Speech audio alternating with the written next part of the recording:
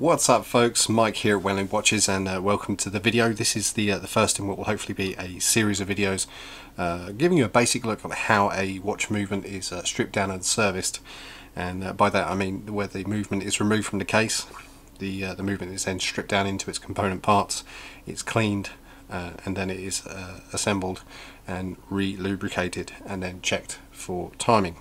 So this is going to be done over a series of videos, and you must excuse any lighting issues or other kinds of glare issues. This is a fairly new camera setup which I'm trying out, but hopefully it won't be too bad. So in this first video we're going to look at how we uncase a movement from its casing and also remove the dial and hands, and then we'll move on to the next part of the series as and when that comes up. So the watch we're going to look at today is actually a pocket watch.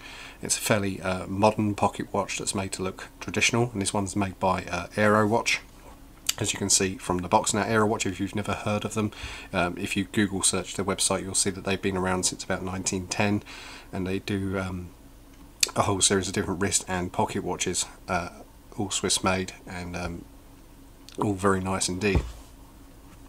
So this particular model is one of the older models, and it comes in a solid sterling silver case, a high quality solid silver case. See if we can zoom in a little bit here and excuse any glare. So this has a push button which opens up, and we can see it has a nice white enamel dial. Maybe you can zoom in a little closer, get it in focus. So it has a nice white enamel dial with some decorative hands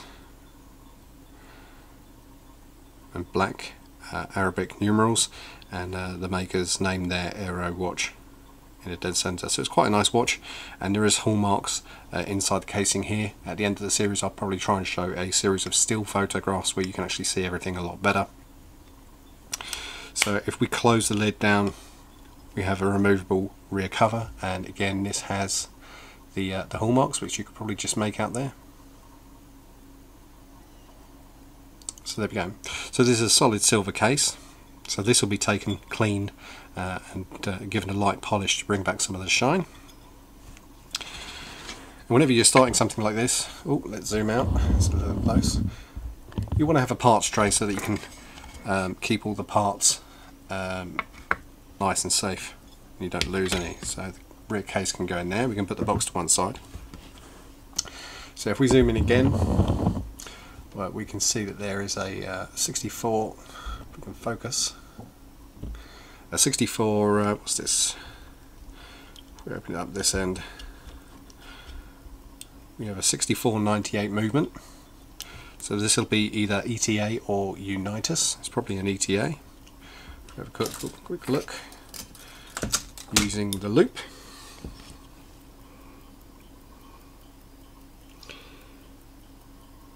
So this is a 6498-1 from ETA. A fairly common movement and a good one to start with.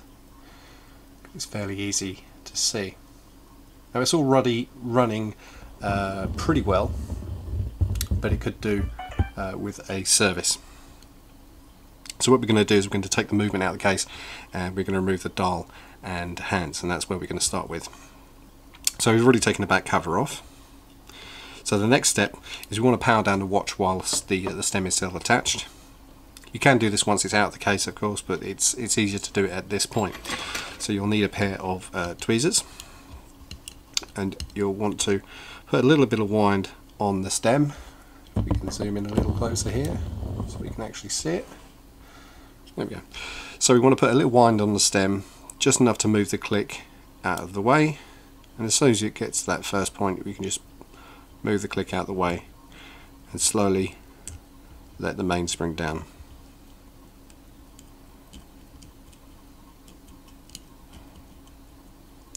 Now the important thing here is when you're letting the mainspring down is not to let it down too quickly, all in one foul swoop, because otherwise you will damage some of the pivots of the train wheels.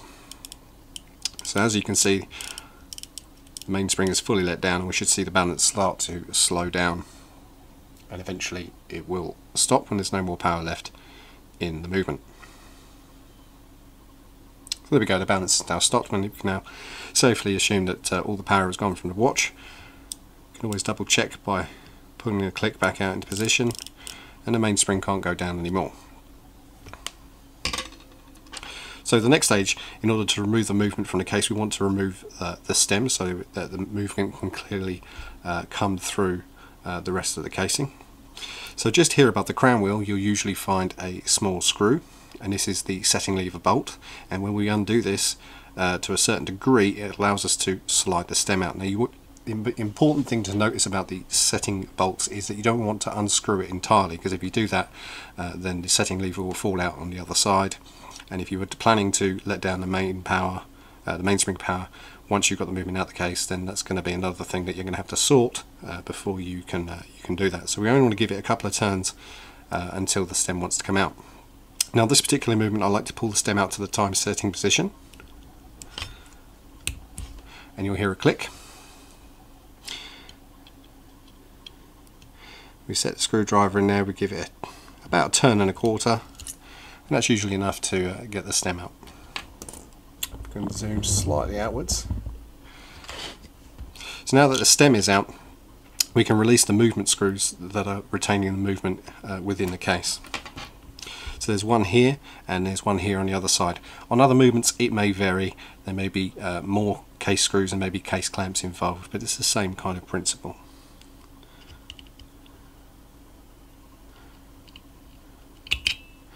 So that screw has come completely out, and that one's ready on that side. So you take the case screws and you put them just to one side in your tray, keeping them nice and safe. Now that the movement's undone on that side, it is ready to remove out of the front. So we need to remove this this front bezel and glass. So on a pocket watch, there's usually a small cut in the lip, which is about here, and it's there that you can gently prise underneath. I'm using a scalpel blade very carefully. This isn't terribly sharp, but you can use a case knife. I find a scalpel blade has a tendency to get underneath a lot easier, but do take care if you are using a scalpel blade. So there's the front glass and bezel safely removed, and that go in the tray.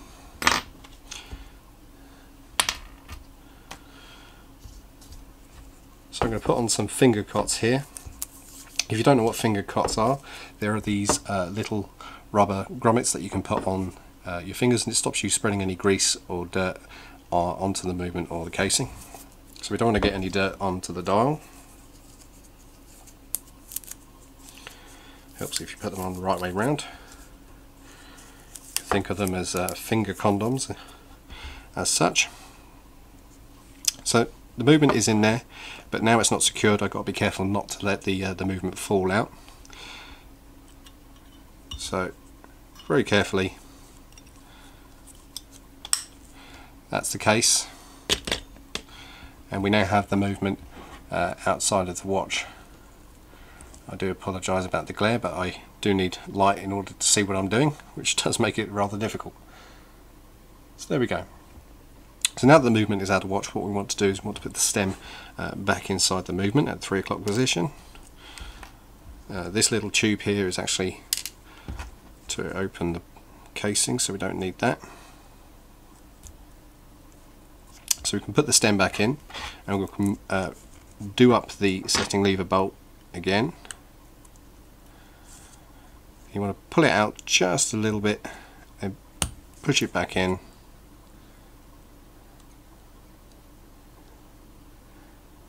and tighten it again, which is quite difficult to do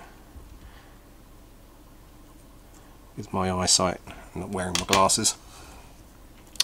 So with the stem still in position, you should be able to pull it out to the time setting position, and you should be able to turn the hands around to the 12 o'clock position, where we will be taking the hands off. So in order to take the hands off, you're going to need a pair of hand levers. So I'm using a pair of Horotech hand levers here, and I'm going to use a silicone dial pad. If you don't have a silicone dial pad, you can use a baggie, a small Ziploc bag, something like this, which you might be more familiar with. It's not ideal, but it will certainly do the job, and it will reduce the risk of you damaging the dial. So if you don't have one of these silicone discs, you can always use one of these little baggies. So just put that out of the way. So we're going to take the levers, and we're going to make sure that both the levers reach underneath the hands, and try and equally on each side and each lever lift the hands out of the way. So that is the hour hand and the minute hand, and we can gently let them fall off the dial into the drain. We can replace the silicone there. Seconds hand is slightly offset,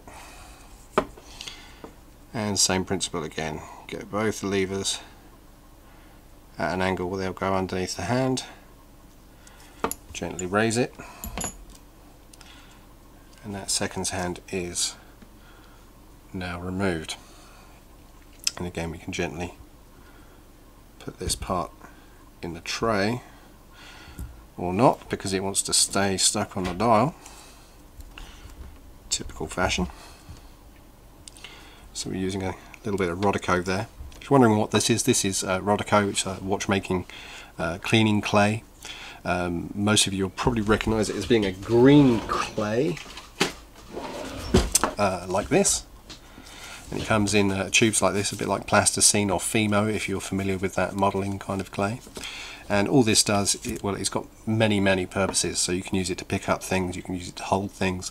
It's good for cleaning and all sorts. So if you're getting into watch repair as a hobby, then you definitely want to get some of this. It's excellent stuff, and it can be used for many purposes. But perhaps that's for another video.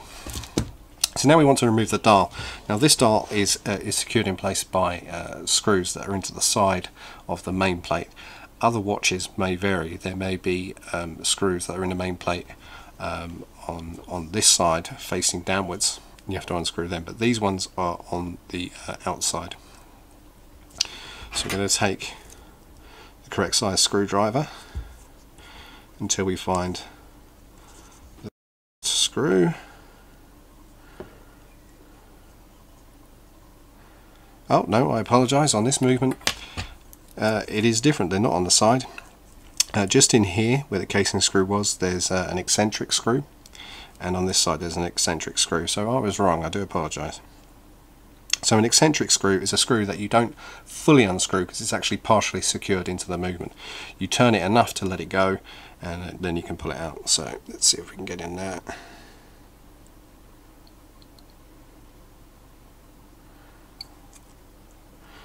And my eyesight's not great from this range, so I'm going to put on a loop so I can actually see it, so excuse me if my head gets in the way.